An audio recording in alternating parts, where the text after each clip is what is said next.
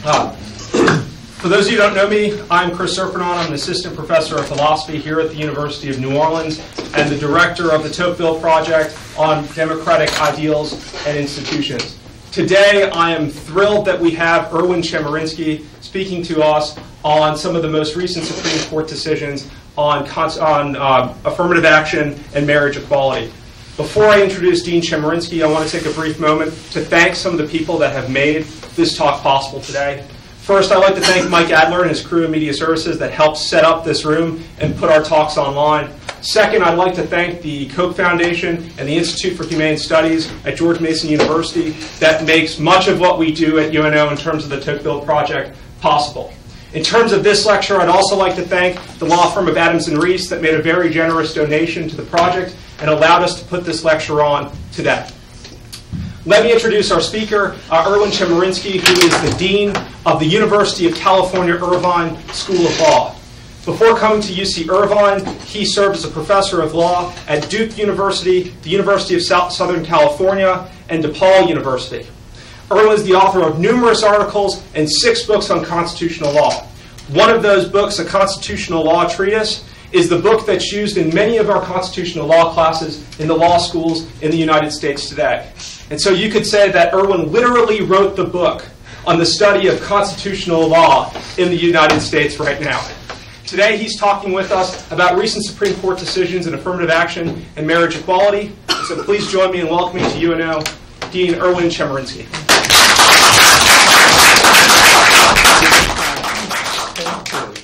Thank you for the incredibly kind introduction. It's really an honor and a pleasure to be here. It's an amazing couple of years in the United States Supreme Court.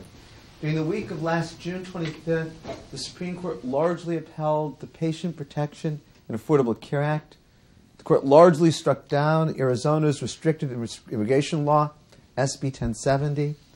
On October 10th, the Supreme Court heard oral arguments as to whether colleges and universities can continue to use race as a factor in admissions decisions to benefit minorities and enhance diversity. Next Wednesday, the Supreme Court will hear oral arguments as to whether Section 5 of the Voting Rights Act, a key civil rights statute to fight discrimination with regard to voting, is constitutional. In a little bit over a month, on March 26th and 27th, the Supreme Court will hear 2 cases as to whether there's a right to marriage equality for gays and lesbians in the United States.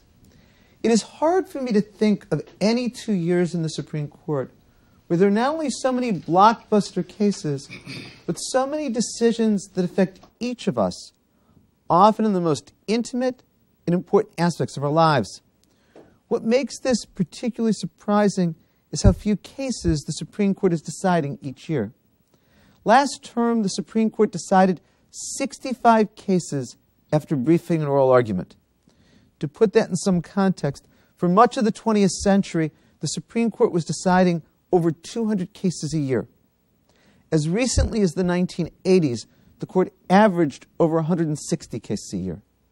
To go from 160 cases to last term's 65 decisions in just a couple of decades is truly dramatic. The decrease in the size of the Supreme Court's docket began when William Rehnquist was the Chief Justice. In his last term as Chief, October term 2004, the Supreme Court decided 85 cases. When John Roberts went before the Senate Judiciary Committee in the summer of 2005 for his confirmation hearings, he was asked about the smaller docket. He lamented it. He said that he thought the Supreme Court should be deciding at least 100 cases a year. He became chief, and the docket promptly got smaller. So for each of the couple of years prior to last term, the court decided 75 cases. Last term was 65. This year again it will be between 65 and 70 cases. This has enormous implications for the law. From a lawyer's perspective, it's much harder to get review granted in the Supreme Court. This year there will be about 10,000 petitions for review filed in the Supreme Court, and the court's taking only 65 of those cases. More major legal issues go a longer time before being resolved. More conflicts among the circuits, the state courts, go a longer time before being settled. There is another, less noted, I think, pernicious aspect of the smaller docket. As the number of cases has gone down, the average length of Supreme Court opinions has gone up. I can show you a perfect inverse correlation. As the number of decisions decreases, the average length of opinions, as measured by words per opinion and pages per opinion, increases. Now, I'm not sure what's cause and what's effect. Is it that the Supreme Court is taking fewer cases because the justices want to write longer opinions? Or, as I would guess, they're writing longer opinions precisely because they have fewer cases. One of the things that I get to do from time to time is speak at judges' conferences. And I was doing that recently and wanted to talk about the smaller docket. I was looking for a measure that the judges might relate to. I discovered that last year, for the entire term, John Roberts wrote 11 opinions. That includes his majority, his concurring, his dissenting opinions. For the entire year, Anthony Kennedy and Elena Kagan each wrote 12 opinions. And I said to these judges, who all have dockets in the hundreds, how would you like a year where you only write 11 or 12 opinions? Now, the result of this is that you have far longer opinions. So, for example, if you read the opinion last term in the Affordable Care Act case, it was 193 pages long. There were many decisions last year with opinions over 100 pages long. I've decided I want to start a campaign. I can launch it here at the University of New Orleans. I think we should all get together and have word and page limits imposed on the United States Supreme Court. So I asked Chris what might be of most interest for me to talk about this afternoon, and he suggested discussing some of the matters that are before the Supreme Court right now awaiting decision. What makes this such an amazing term? And I want to talk about 3 cases. 2 involve race, 1 involves marriage equality, all of which will get the decisions in sometime between now and the end of June. The first of the cases was argued on October 10th. It's Fisher versus University of Texas at Austin. It involves whether colleges and universities may continue to use race as one factor among many admissions decisions to benefit minorities and enhance diversity. In June 2003, in a case called Grutter versus Bollinger, the Supreme Court ruled that colleges and universities have a compelling interest in having a diverse student body. The Supreme Court said all students' learning is enhanced. All students are better prepared for the world if they're taught in a diverse classroom.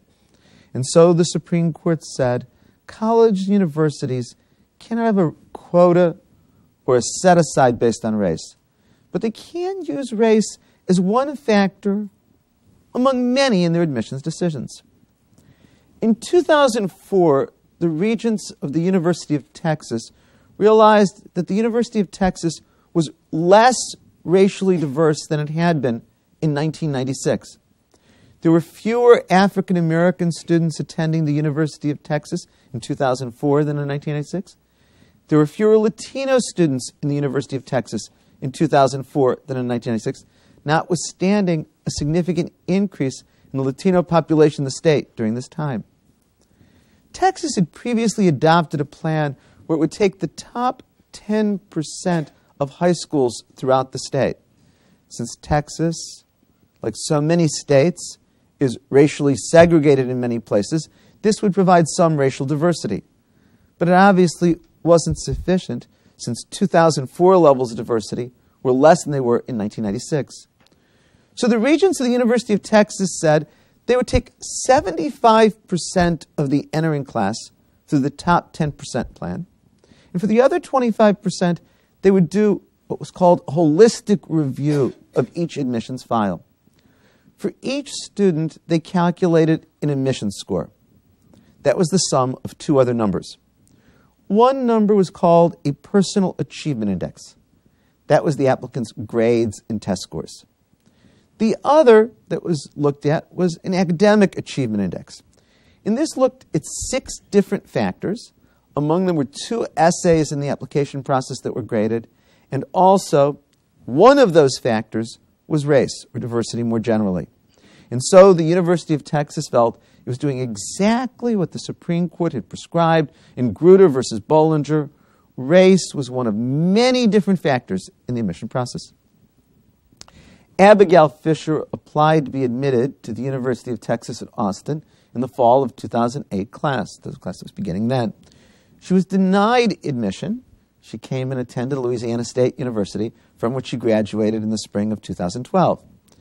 But she brought a lawsuit arguing that the consideration of race as a factor in admissions decisions to benefit minorities violated the Equal Protection Clause of the Constitution. She argued that this was impermissible. Now, in Grutter versus Bollinger in 2003, Justice Sandra Day O'Connor wrote the opinion for the court, and she said that she thought that the court was resolving the issue of affirmative action in higher education for the next 25 years. Why then is this issue back before the Supreme Court a decade later? Well, there's an easy explanation for that. Sandra Day O'Connor was replaced by Samuel Alito. There have been other changes in the composition of the court, but they're not likely to matter very much. John Roberts has replaced William Rehnquist as Chief Justice. They have exactly the same view on the issue. They take the position that the Constitution requires colorblindedness, and that therefore affirmative action is unconstitutional. Sonia Sotomayor replaced David Souter. Everyone expects that Justice Sotomayor will vote the same way as Justice Souter to allow affirmative action. Elena Kagan replaced John Paul Stevens. She's recused, disqualified from participating in this case because it had been in her office when she was Solicitor General of the United States. But even if she was participating, everyone thinks she would vote the same way that John Paul Stevens would have voted. The key is Samuel Alito doesn't see the issue at all the way Sandra Day O'Connor did. This morning I was looking on a website, and with the Academy Awards being announced on Sunday night, I saw that what they did was for each Academy Award, they listed who should win and who's likely to win. So I thought what I'd do in talking about these cases, since it's the week of the Oscars, is talk about what I think the Supreme Court should do and what I think the Supreme Court will do. What I think the Supreme Court should do is reaffirm Grutter versus Bollinger and say, as the Supreme Court has said for the last more than quarter century, diversity in the classroom is a compelling interest, and that college universities can continue to use race as a factor in admissions decisions. I've been a professor now for 33 years.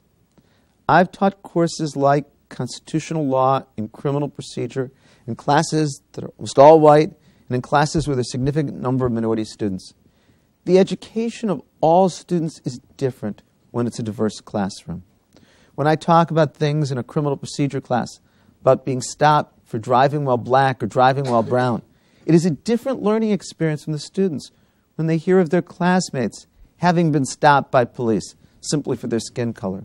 When I talk about things like affirmative action in my constitutional law class, it's different. When I think of my law students, they are going to go and have to serve a very racially diverse society. They are not prepared for it unless they interact with people from very diverse backgrounds while they're students.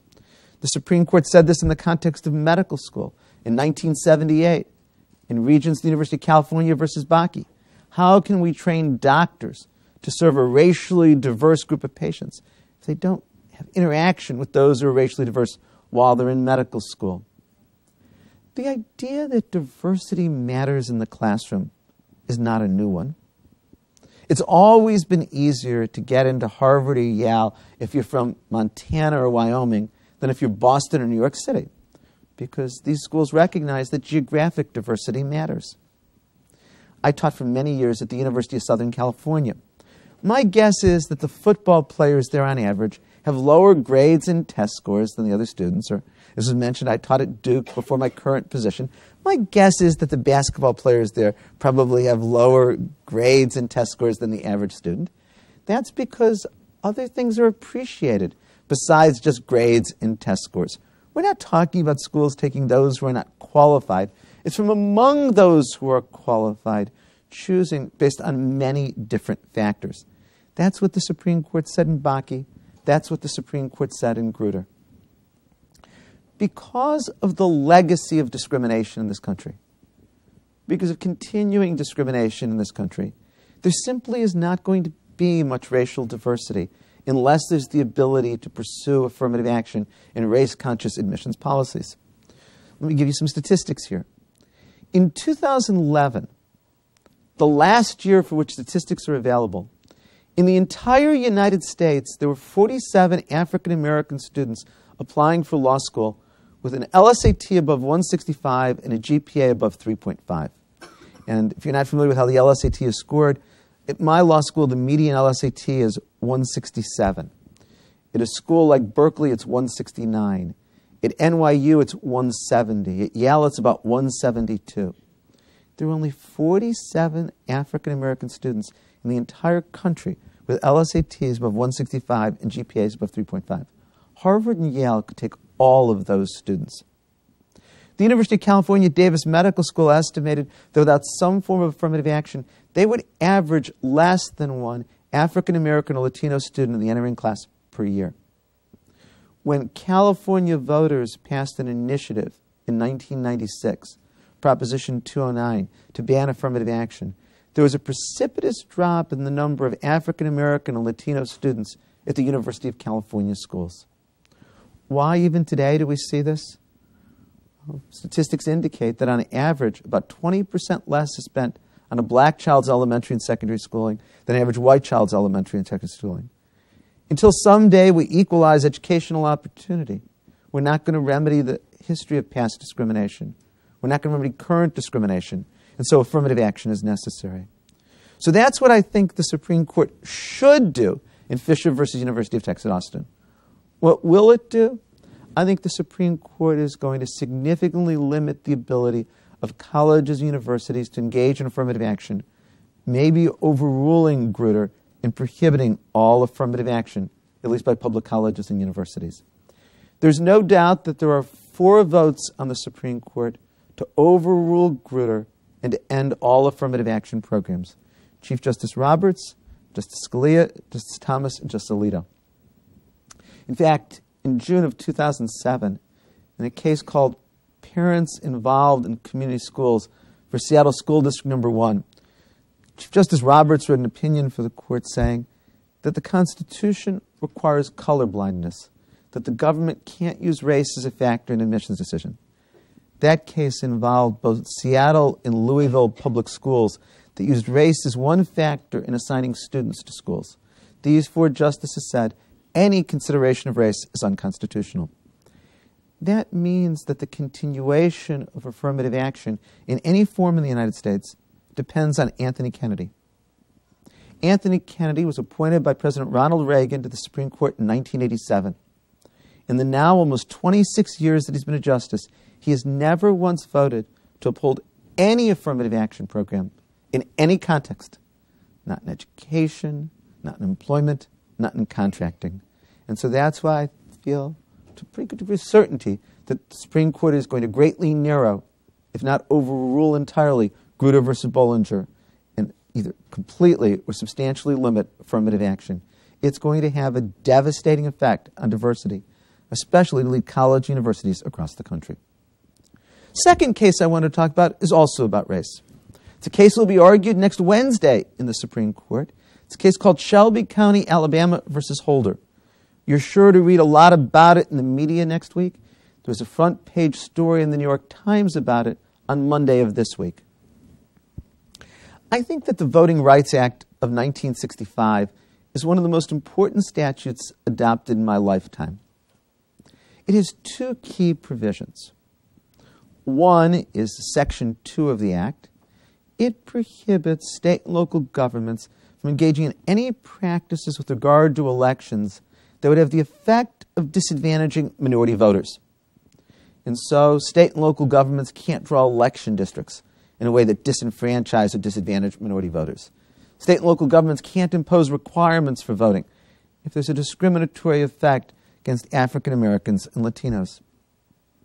And if a local government does so, state government does so, they can be sued in court, and the court can stop it. But Congress realized that wouldn't be good enough. Litigation takes a great deal of time and effort. Congress knew from history that especially southern states would keep inventing new ways of disenfranchising minority voters. So Congress added in 1965 Section 5 of the Act.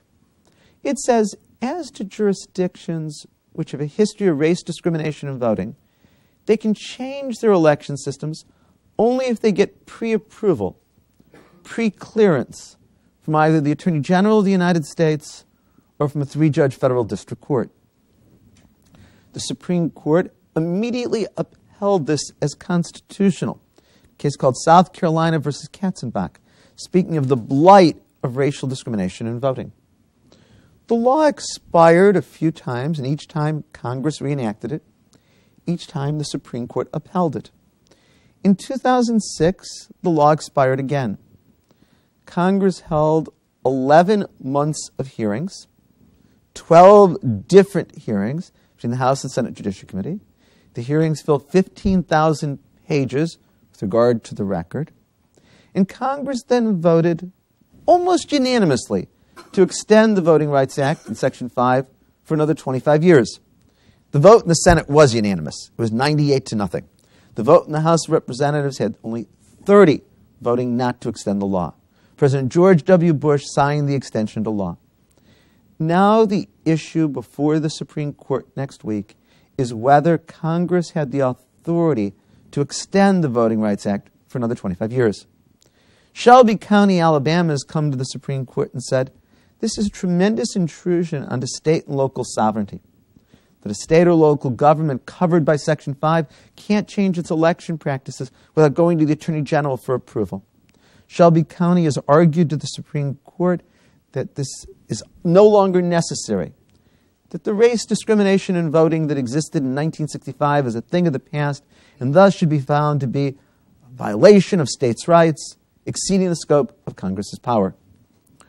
What should the court do? What's the court likely to do? I think the court should do what it's done 4 times previously and uphold Section 5 of the Voting Rights Act as constitutional. The reality is that race discrimination in voting isn't a thing of the past. I can give you again the statistics here. There have been 650 instances between, let's say, 1982 and 2006, during the prior use of this law, in which the Attorney General stopped election practices on the ground that would be racially discriminatory in voting. There were another 750 instances where courts found that there were discrimination in voting, and these 650 and 750 were all in jurisdictions covered by Section 5 of the Voting Rights Act. Or another study found that if you look at the jurisdictions that are covered by Section 5 of the Voting Rights Act, they comprise 25% of the nation's populations. But 80% of all of the cases that have found race discrimination in voting have been in these jurisdictions. It shows that there still is a need to continue Section 5 of the Voting Rights Act, that state and local governments still engage in practices that have a racially discriminatory effect, and that ending Section 5 of the Voting Rights Act will then give license to these practices that will disadvantage and disenfranchise minority voters. But what is the Supreme Court likely to do? I think the Supreme Court is going to rule 5-4 that Section 5 of the Voting Rights Act is unconstitutional. In 2009, in Northwest Austin Municipal District versus Holder, Chief Justice Roberts wrote an opinion for the court where he expressed grave doubts about the constitutionality of Section 5 of the Voting Rights Act. He said that race discrimination in voting isn't today what it was in 1965. He talked about how intrusive Section 5 of the Voting Rights Act is in terms of state sovereignty and their ability to make choices. And so I think that there will likely be now 5 votes, Roberts, Scalia, Kennedy, Thomas, Alito, to declare Section 5 unconstitutional. And so if a state or local government engages in some new requirement with regard to voting, draws districts in a discriminatory way, the only way of stopping it will be a lawsuit, which is, again, always so expensive and so cumbersome. Third and final area I want to talk about concerns marriage equality. And these are the 2 cases to be argued in the Supreme Court March 26th and 27th of this year. One is United States versus Windsor. This involves Section 3 of the Federal Defense of Marriage Act. Section 3 of the Defense of Marriage Act says, for purposes of federal law and federal benefits, marriage has to be between a man and a woman. The other case is Hollingsworth versus Perry. It involves California's Proposition 8. In May of 2008, the California Supreme Court interpreted the California Constitution to grant a right of marriage equality for gays and lesbians. In November of 2008, the voters in California passed Proposition 8. It amended the California Constitution to say in California, marriage has to be between a man and a woman. In October of 2012, the United States Court of Appeals for the Second Circuit in New York City declared unconstitutional Section 3 of the Defense of Marriage Act. In February of 2012, the United States Court of Appeals for the Ninth Circuit in Los Angeles declared Proposition 8 unconstitutional, and it's all before the Supreme Court. So, what should the Supreme Court do? What's the Supreme Court likely to do? I think that the Supreme Court should hold that gays and lesbians have the same right to marry that heterosexuals have always had. The Supreme Court has said that marriage is a fundamental right. Additionally, laws that prohibit same-sex marriage deny to gays and lesbians the ability to exercise this right. It's a violation of equal protection. I think the basic question that the Supreme Court has to answer is there any legitimate government interest in denying to gays and lesbians the ability to have all of the legal benefits that are conferred on married couples, to have all of the joys, to experience all of the disappointments of marriage that heterosexual couples have always been able to have?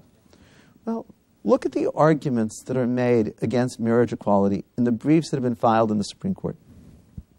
One argument is that marriage has always been between a man and a woman. But that's a definition. It's not a constitutional argument. Until 1967, when the Supreme Court decided the aptly titled case Loving versus Virginia, almost every southern state had a law that prohibited interracial marriage. The fact that that had always been that way didn't mean that that's what the Constitution requires, and the court struck down the anti-miscegenation statutes. A second argument that's sometimes made, and it is the primary one being advanced in the Supreme Court in the briefs defending these laws, is that marriage is inherently about procreation. Well, there's many flaws with this argument. Never has the government required a heterosexual couple to show that they're capable of or desirous of having children in order to be able to get a marriage license. But even more fundamentally, what this argument misses is that gay and lesbian couples will have children whether or not they're able to marry. Gay couples will have children through surrogacy and adoption, lesbian couples through artificial insemination and adoption. And the question is whether or not the children of those couples are better off with married versus unmarried parents. If one accepts the traditional argument that marriage is a fundamental constitutional right because it promotes family stability, because it's good for children, then allowing marriage equality furthers the underlying goals of that constitutional right. Another argument that's made, especially in the press, is that allowing marriage equality for gays and lesbians will harm heterosexual marriage. I've never understood that argument. I've never understood how my marriage is any different, let alone any weaker, because a gay couple or a lesbian couple can also get married. I cannot think of anything more affirming of the institution of marriage in my generation than when Gavin Newsom, the mayor of San Francisco, briefly allowed same-sex marriage there. And if you remember on the news, there were pictures of same-sex couples holding hands in long lines standing in the rain. And so I don't see how that harms the institution of marriage. And so I think the Supreme Court should do what these other federal courts of appeals have done and say that the laws prohibiting marriage equality deny equal protection to gay and lesbian couples. What is the Supreme Court likely to do? Well, I think there's a real likelihood the Supreme Court is going to dismiss these cases on procedural grounds and not reach the constitutional issue. In both of these cases, the Supreme Court has asked for briefing and oral arguments on a procedural question. In the Windsor case, the Obama administration refuses to defend the constitutionality of the Defense of Marriage Act in the Supreme Court. It's always the prerogative of the president to refuse to defend a federal law. The president takes an oath to uphold the Constitution. And throughout history, presidents have said that they would violate that oath if they defended a law they believed to be unconstitutional. And the Obama administration has said it will not defend the constitutionality of Section 3 of the Defense of Marriage Act. The bipartisan leadership group of the House of Representatives voted 3-2 along partisan lines to intervene to defend the constitutionality of Section 3 of the Defense of Marriage Act. And so the question before the Supreme Court is, if the president won't defend a federal law, then can one body of Congress, and more specifically, one political party that controls that body, come to court to defend it? The Supreme Court appointed as a friend of the court Harvard Law professor Vicki Jackson to brief and argue this question. And about 3 weeks ago, Professor Jackson wrote a brief to the Supreme Court saying she believes that there's no ability of the court to decide the case because House Republicans lack standing to defend a law where the president won't do so. So there's a real chance the court will just dismiss the case on procedural grounds. There is a similar procedural problem with regard to Hollingsworth versus Perry, the case about California's Prop 8. 4 same-sex couples that wanted marriage licenses brought a lawsuit in federal district court in San Francisco. You might remember in the summer of 2010, federal judge Vaughn Walker held a trial. He declared Proposition 8 unconstitutional. He issued an injunction against the governor, the attorney general, the registrar of records from enforcing the law. The governor and the attorney general refused to appeal Judge Walker's ruling. They were the defendants in the lawsuit, but they refused to defend Prop 8. So the supporters of Proposition 8 intervened and appealed Judge Walker's ruling. The question is, if the governor and the attorney general of a state won't defend the law, can the supporters of an initiative appeal to defend the law? There are prior Supreme Court cases that indicate that the supporters of an initiative don't have standing, don't have the legal authority to appeal if the governor and the attorney general won't do so. So this isn't the issue likely to get much coverage in the media when the matters are argued in the Supreme Court next month. But there's a real chance that the court will dismiss one or both of these cases on the procedural grounds. Now, assuming the Supreme Court gets over these procedural hurdles and decides the merits, I think what the Supreme Court will do is rule 5-4 or maybe 6-3 that the Defense of Marriage Act and Proposition 8 are unconstitutional. And I predict that Anthony Kennedy will write the opinion for the court. Why do I feel so strong about this prediction? I think that Anthony Kennedy has to decide, does he want to write the next Brown versus Board of Education, or does he want to write the next Plessy versus Ferguson? There's no doubt where history is going on this issue. In the last decade, 14 countries around the world have legalized marriage for gay and lesbian couples. This includes even some predominantly Catholic countries like Spain and Portugal. In the November elections, 3 states, Maryland, Maine, and Washington, had voters pass initiatives to amend their state constitutions to allow marriage equality for gays and lesbians. Voters in Minnesota rejected an initiative that would have amended the Constitution there to prohibit same-sex marriage. Opinion polls now show that well over half of all Americans favor marriage equality for gays and lesbians. Perhaps the more important statistic is that among voters under the age of 35, over 70% favor marriage equality for gays and lesbians. There's no doubt where history is going on the issue. Anthony Kennedy was a constitutional law professor in McGeorge Law School in Sacramento before going on the Supreme Court. He's mindful of how his opinions are going to be taught in the future. He doesn't want to write an opinion that regarded as anachronistic, that's thought of with disdain. But if that doesn't persuade you, there have been 2 Supreme Court cases in all of American history advancing rights for gays and lesbians. Romer versus Evans in 1996 and Lawrence versus Texas in 2003. Romer versus Evans involved a Colorado initiative, Amendment 2, that repealed all laws in the state protecting gays and lesbians from discrimination, and forbidding the enactment of new laws protecting gays and lesbians from discrimination. The Supreme Court declared that unconstitutional. Do you know who wrote the opinion for the Supreme Court, saying it was impermissible discrimination based on sexual orientation? Anthony Kennedy. The other case was Lawrence versus Texas in 2003. It involved a Texas law that made it a crime for adults to engage in consensual, private homosexual activity. The Supreme Court declared this unconstitutional.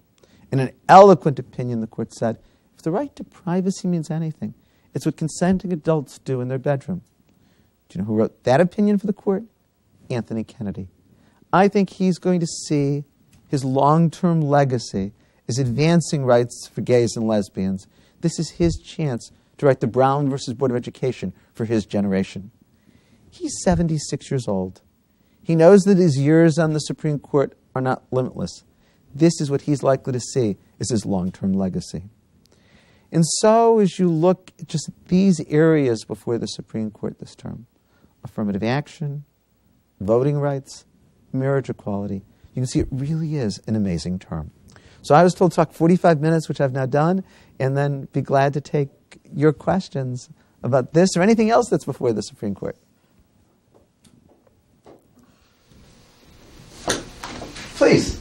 I have a question about... I'm going here to get my water, and I'll go back to the camera.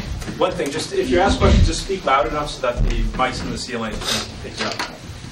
About trends, it's my impression that as Congress has become more polarized along party lines, that the court over the last few decades has become more polarized along ideological lines. I don't know if that's empirically true. And the other part of my question is, do you see any signals that maybe it's becoming less ideologically polarized? And I'm thinking in particular of an interesting case I just read about, I think involving the Fourth Amendment, that guy whose the police were searching his apartment and he was detained a short ways away, and it was like Breyer was on one side with Alito and Thomas, I think, and then Scalia sided with the guy with the rest of them. Is that an anomaly, or is it possible we might be seeing more splits that are not along ideological lines? Let me deal with each of those questions. As to the first question, I don't think that the Supreme Court is necessarily more ideologically polarized than it's been at different points in history. It's a different ideological composition. Let me talk about what makes it different. For the first time, at least in recent history, and maybe ever, the political party of the presidents who appointed the justices exactly corresponds with the ideology of the justices. So at this moment, the 5 conservative justices are Roberts, Scalia, Kennedy, Thomas, and Alito, all appointed by Republican presidents. And the 4 liberal justices are Ginsburg, Breyer, Sotomayor, and Kagan, all appointed by Democratic presidents. That hasn't happened before. So, for example, John Paul Stevens and David Souter were part of the liberal branch of the Supreme Court, liberal wing, but they had been appointed by Republican presidents, Gerald Ford and George H.W. Bush. Byron White was one of the most conservative justices during his time on the Supreme Court. He dissented in Roe versus Wade. He dissented in Miranda versus Arizona. And he was appointed by President Kennedy. So it's easier to perceive the ideological split among the justices because they so correspond to the political parties of the presidents. And so I think we tend to see it more that way. Also, we used to have more swing justices, and now we're at one swing justice. The reality is that Roberts, Scalia, Thomas, and Alito are as conservative as any justices who have been on the Supreme Court since the mid-1930s. And likewise, Ginsburg, Breyer, Sotomayor, and Kagan, and especially Ginsburg and Sotomayor, are as liberal as any justices or almost any justices who have been on the Supreme Court. That leaves Anthony Kennedy as the swing justice. It's one swing justice. When the court's ideologically divided 5-4, he tends to side with the conservatives about 70% of the time and the liberals about 30% of the time. Until O'Connor left the court, there were 2 swing justices on the court, O'Connor and Kennedy, and either of them could be. And O'Connor was even more the swing justice than Kennedy was. I argued a case in the Supreme Court in 2005 that involves a 6-foot-high, 3-foot-wide Ten Commandments monument that sits directly at the corner of the Texas State Capitol and the Texas Supreme Court. A case called Van Orden versus Perry. In writing my brief, in arguing to the justices, I thought that Justice O'Connor was going to be the swing justice. My brief was a shameless attempt to pander to Justice O'Connor. If I could have put Justice O'Connor's picture on the front of my brief, I would have done so. But there were two justices, either of whom were swing justices. Before that, when Justice Powell was on the court, well, he was a swing justice. Justice White sometimes was a swing justice. Justice O'Connor was a swing justice. Now we're at the point of one swing justice, and he doesn't swing all that much. He's more with the conservatives than the liberals. That intensifies the sense of a court that's politically polarized. Does that mean that every case comes out that way? No. Look at last term, where the court upheld the individual mandate in the Affordable Care Act, where Roberts wrote, joined by Ginsburg, Breyer, Sotomayor, Kagan, where the court struck down most of Arizona's restrictive immigration law, SB 1070. Kennedy wrote, joined by Roberts, Ginsburg, Breyer, and Sotomayor. So there is instances where the court doesn't follow ideological patterns. That said, if you think about the most hot-button issues, what are the issues that are in our society most define who's liberal and who's conservative? Abortion rights. Right now in the Supreme Court, there's 4 votes to overrule Roe versus Wade. There's Kennedy who will vote to uphold any abortion regulation up to the point of a total prohibition, and 4 justices strongly committed to abortion rights. The court's ideologically divided. Gun rights. There have been only 2 Supreme Court cases in history interpreting the Second Amendment to provide a right of individuals to have guns. Both were 5-4, split along ideological lines. Campaign finance. 5-4, split along ideological lines. And I think when the court deals with race, like in the affirmative action case, like in the voting rights case, it will be 5-4 split along ideological lines. That doesn't mean in every case, and I can come up with examples like the Fourth Amendment case you mentioned, or another Fourth Amendment case this week, but I think overall, when it matters most, the issues that are most defined by ideology, this is a very ideologically divided court. Please. I'd like to ask you a question about the Miller case that was decided in June of 2012 dealing with the resentencing of juveniles. And I know that there is an issue as to whether that particular decision should be applied in a retroactive fashion, and that, in fact, there was an article in the Advocate, which is now the local paper here in New Orleans, since the time Picayune doesn't come out every day. There was an article just this past Sunday, I believe, that talked about this particular issue and how it seems like there's going to be potentially different decisions coming from whether it be the Michigan Supreme Court. I know that this issue is working its way up towards the Florida Supreme Court. And in Louisiana, we have a number of juveniles who would be potentially affected one way or the other by this. And the issue insofar as whether it should be applied in a retroactive fashion, what is, I know that the Supreme Court was silent on that, but what is your view on that issue? Sure. The case is Miller versus Alabama. It held that it violates the Eighth Amendment, it's cruel and unusual punishment, to impose a mandatory sentence of life without parole for a homicide crime committed by a juvenile. To put this in a little bit of context, in 2005, in Roper versus Simmons, the Supreme Court said it's cruel and unusual punishment to impose a death sentence for a crime committed by a juvenile. In 2010, in Graham versus Florida, the Supreme Court said it's cruel and unusual punishment to impose a sentence of life without possibility of parole for a non-homicide crime committed by a juvenile. Now, what makes Miller versus Alabama different than those is it doesn't say there can never be a sentence of life without parole for a murder committed by a juvenile. It just said there cannot be a mandatory sentence of life without parole for a homicide crime committed by a juvenile. It, in a companion case, Jackson versus Hobbs, both involved 14-year-olds who were convicted of murder and sentenced to life without parole for the crimes, and it was a mandatory sentence. The Supreme Court said there can't be a mandatory sentence. So now your question is, what about juveniles who were sentenced to life without parole in a mandatory fashion prior to when Miller versus Alabama came down? And this is the question of retroactivity. The Supreme Court has said that generally decisions about criminal procedure don't apply retroactively.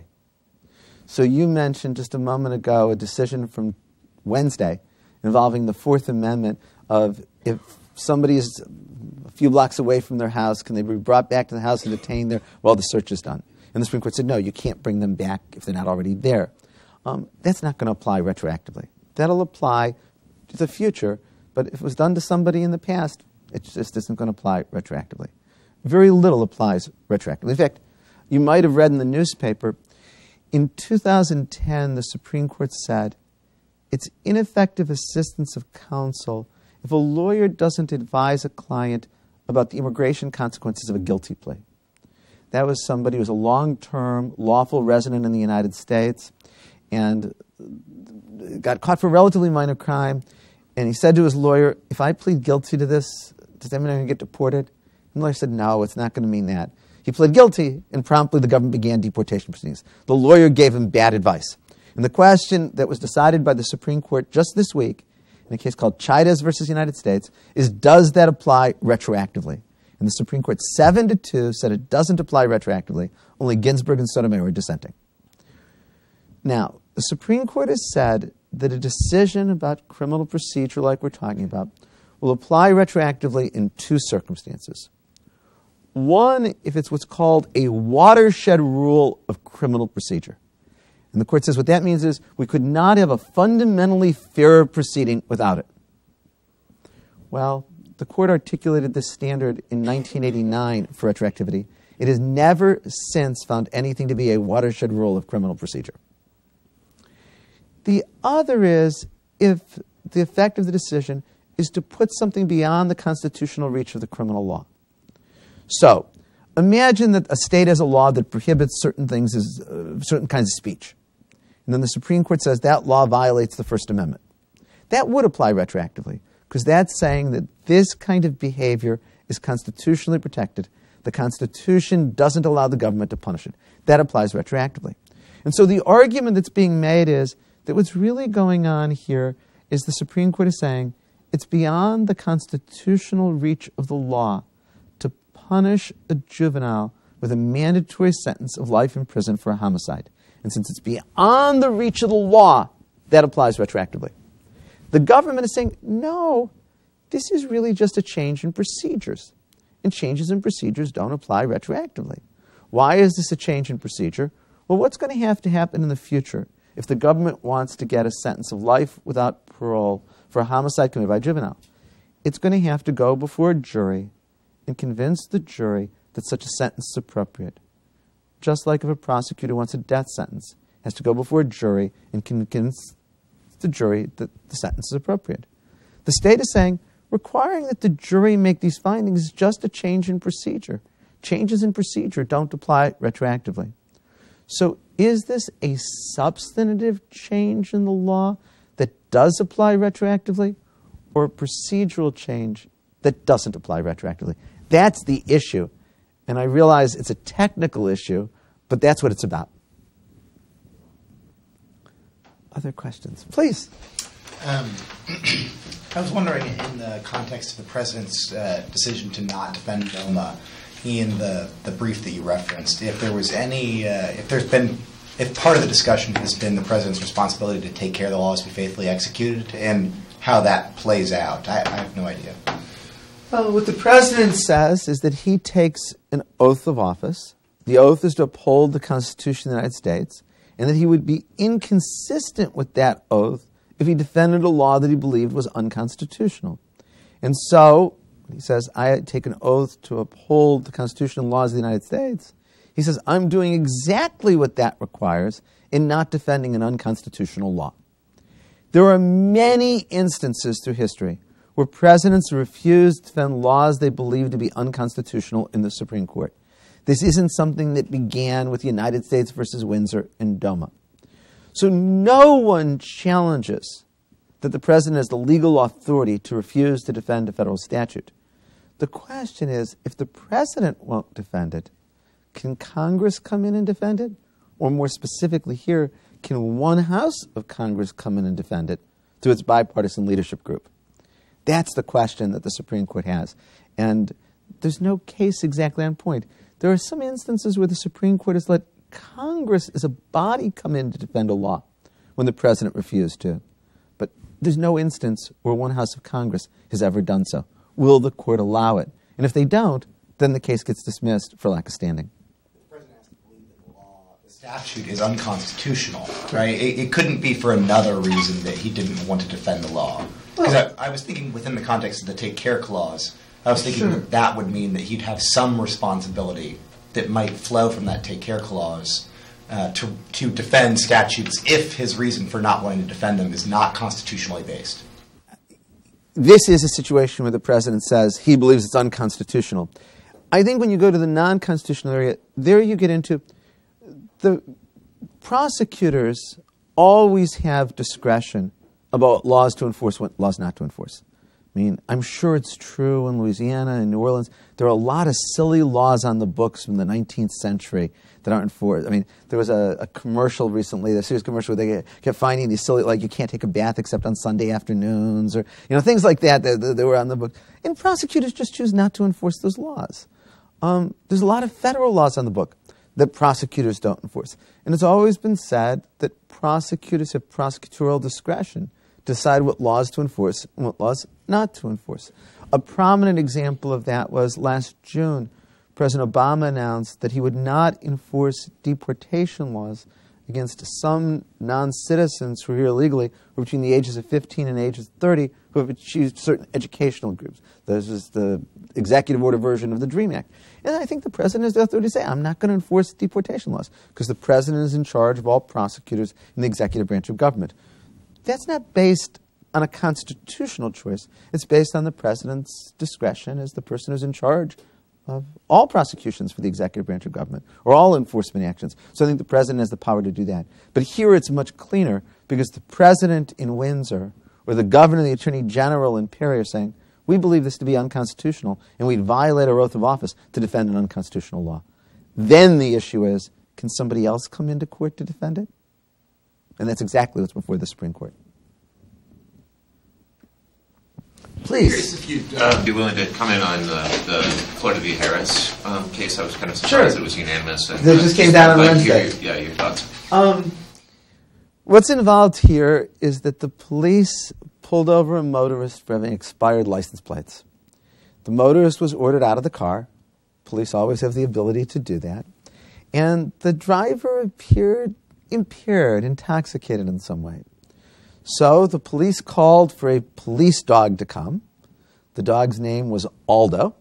And Aldo walked around the car, and when he got to the door handle of the passenger side, he gave the signal that drug-sniffing dogs do, that there were drugs in the car.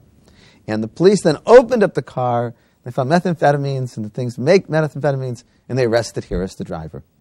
And Harris moved to suppress the evidence of the search, saying that there wasn't sufficient basis for believing that the drug-sniffing dog was reliable. And the Florida Supreme Court ruled in favor of Harris. Justice Barbara Parenti wrote the opinion for the Florida Supreme Court, and she said, a dog can't be cross-examined.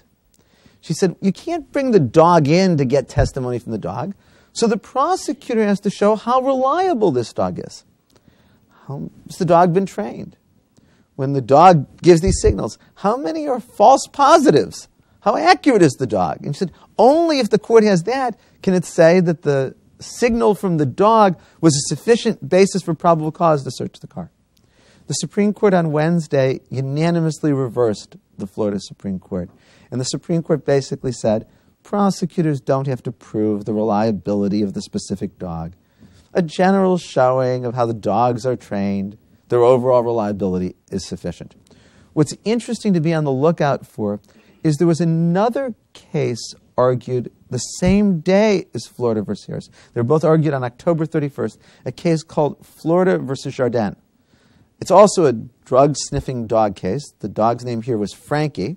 And what police did was they got a tip from a Crime Stoppers hotline that there was a marijuana growing operation going on in a house. A police officer with his drug-sniffing dog, Frankie, walked onto the front porch of the house. And when Frankie got there, Frankie gave the signal that drug-sniffing dogs do, that there was drugs nearby. The police used that as the basis for going and getting a warrant. They searched the house. They found the marijuana growing operation. The Florida Supreme Court ruled that that violated the Fourth Amendment. The issue in that case is the use of a drug-sniffing dog on somebody's front porch a search within the meaning of the Fourth Amendment? So should there have been a warrant in order to bring the dog onto the premises at all? From having read the transcript of their argument, I think the Supreme Court is going to come out the opposite way that it did in Harris. Now, the state of Florida says this didn't enter the guy's house. This just went onto his front porch. We allow mail carriers onto the front porch. Jehovah's Witnesses go and solicit money on the front porch.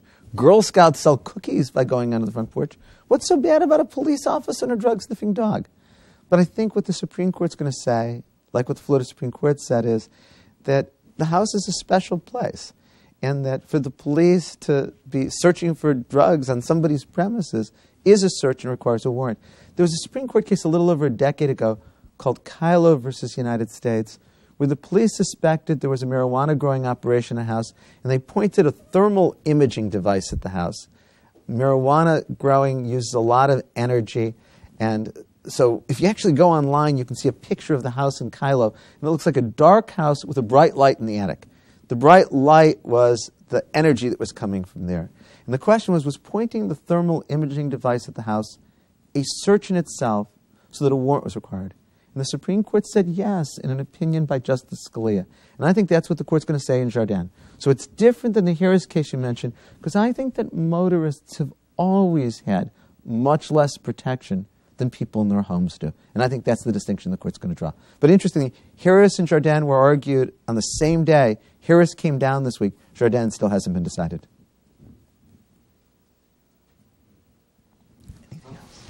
Thank you very much. Thank you.